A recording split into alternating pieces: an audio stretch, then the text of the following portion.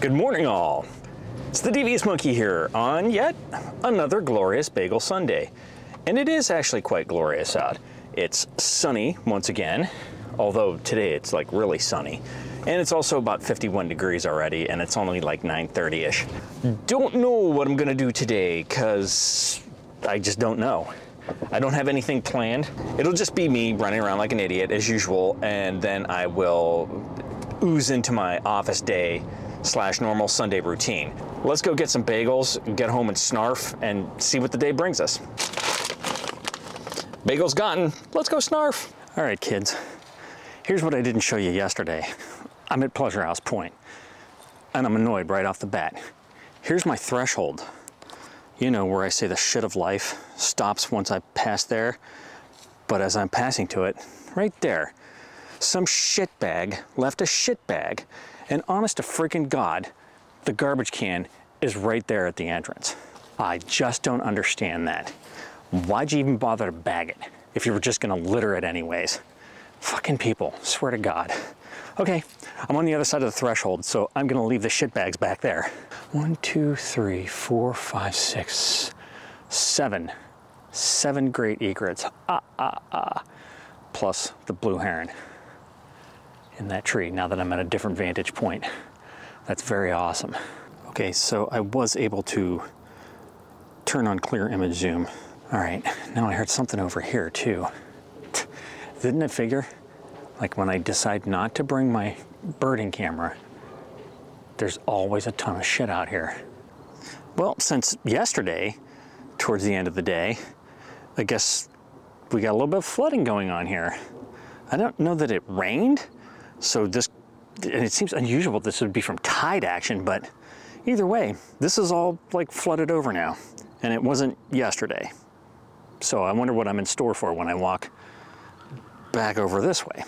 Let's check it out.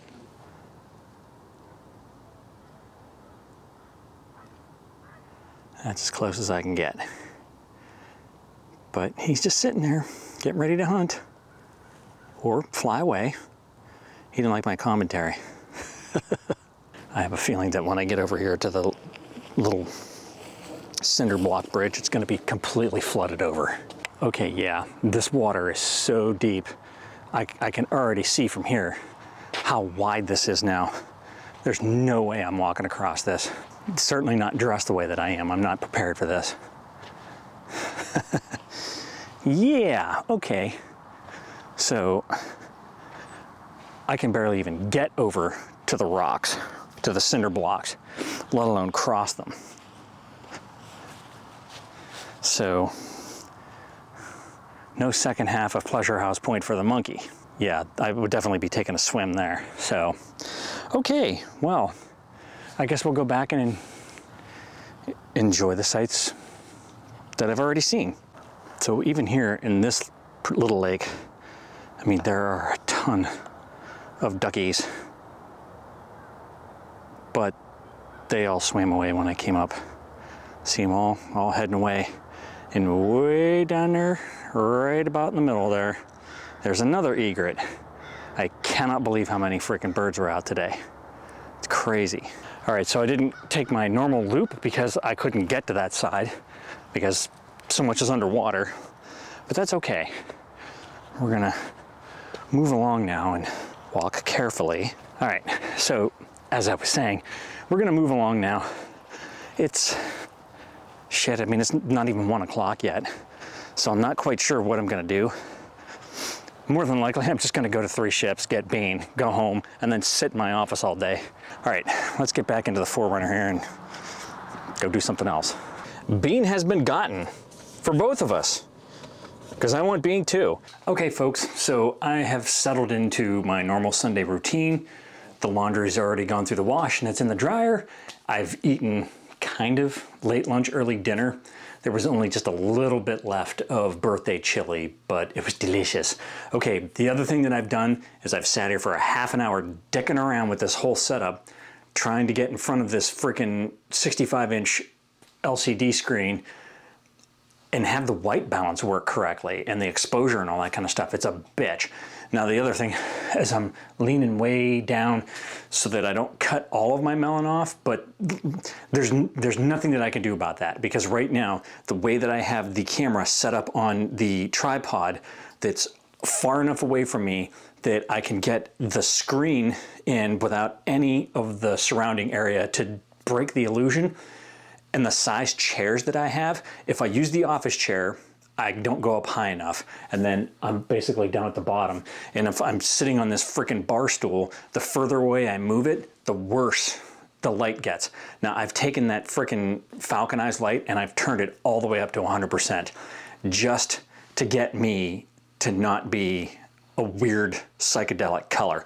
And obviously I'm still looking at the screen because I don't know if this is working or not. While I've been doing that, I've been killing the battery, so I don't have very much battery life left on the A7 IV. It's kind of a pain in the ass because I thought for sure that this would be a hell of a lot simpler, and I don't know what it is. I have like every light on in this freaking office to try to get me visible compared to the back of the screen. Everything's on center, basically. I have it all set to the damn center. I'm in the center of the screen. I know that the eye autofocus is on this eye, and that looks okay, but I can't get the lighting to work correctly. So I've played around with the white balance as well. I don't even know what white balance I'm on.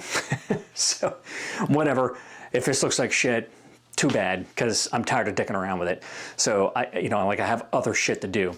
But that's pretty much it. I've just been doing a whole lot of nothing this weekend and getting myself set up for a whole lot of nothing for the rest of the year, despite the fact that I have to go on the road for the next 2 weeks. And I'm going to now sit down and start mapping all that shit out.